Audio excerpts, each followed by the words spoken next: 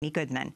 In Chicago, hundreds of protesters marched through the streets and blocked traffic in a series of demonstrations following the release of video showing the fatal police shooting of an unarmed African-American teenager.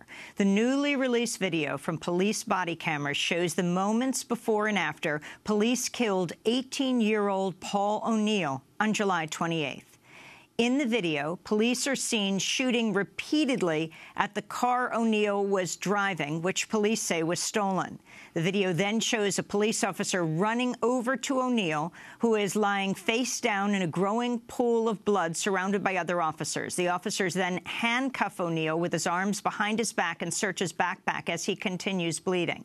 Afterward, one of the officers can be heard complaining he'll be on desk duty for 30 days. Listen carefully. Man, I'm going to be on a desk for 30 goddamn days now. Desk duty for 30 days.